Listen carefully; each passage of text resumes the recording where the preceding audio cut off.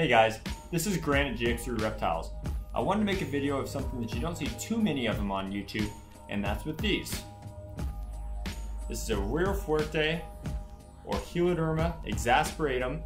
Used to be Heloderma Exasperatum, but they were recently updated to full species status. And I'm wearing the glove because these guys are venomous.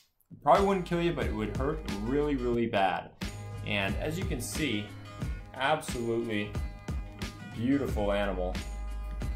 Those buggy eyes, kind of doofy looking, but they're really, really cool. And this is an extremely yellow example. And they're a really fun lizard to work with. This is a yearling that I've been raising up since it was a hatchling. And really, really happy with the way that this guy or girl is developing. I actually believe this one's going to end up being a male, but we'll see as time goes on.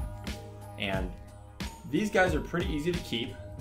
You don't want to get them too hot though. That's a mistake a lot of people make, is they keep them too hot. You want these guys to stay out of the 90s. You don't ever want them getting into the 90s, because once they get into the 90s, they can dehydrate real quick, especially as hatchlings. So you want to keep these guys with a hot spot in the upper 80s, maybe 88 degrees would be perfect in my opinion. And then you want the ambient to be 75 to 80, just kind of a gradient there for them. And put a little height in there with them, and they are pretty messy, so they do require regular cleanings.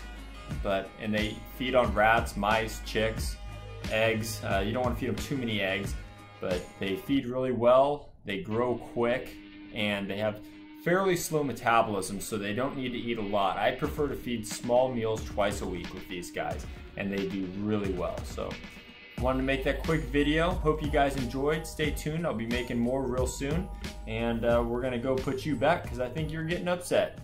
Thanks guys.